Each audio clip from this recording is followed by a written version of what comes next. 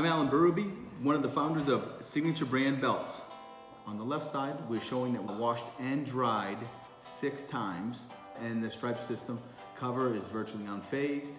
On the right side, we're demonstrating how the stripe system actually works. I came up with the stripe system for Signature Brand Belts about 7 or 8 months ago while I was in training. I'm a purple belt, and I got a couple stripes on my belt, and the stripes are nothing but little pieces of tape that your coach would put on for your promotion. And you know, we have the belt for maybe a couple years. How long is that tape gonna last? Everyone goes through this, everyone's seen it before. And so my tape was falling off, I had to have a new one put on. And I was just thinking, geez, there's gotta be a different way to do this. I called my good friend Matt Arroyo down in Tampa. He owns Gracie Tampa South. And he said, yeah, the stripes are a real pain in the butt. He's got 500 students. When he does a belt promotion night, he might have to rip 100 little pieces of tape. So me and Matt started discussing what we could do in the way of making a stripe system. And so we came up with the idea to sew on the stripes. Now when you get promoted, your coach would peel back the black stripe, exposing the white promotion stripe underneath.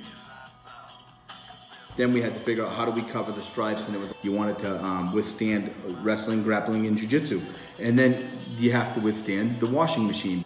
Once we had an idea of what we were gonna do with the stripes, sew them on and then cover them, me and Matt went to our lawyer and we had him file a patent on every way you could put a stripe on a belt.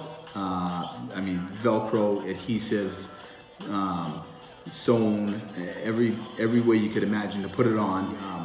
We also had every way you could cover a stripe with any kind of material.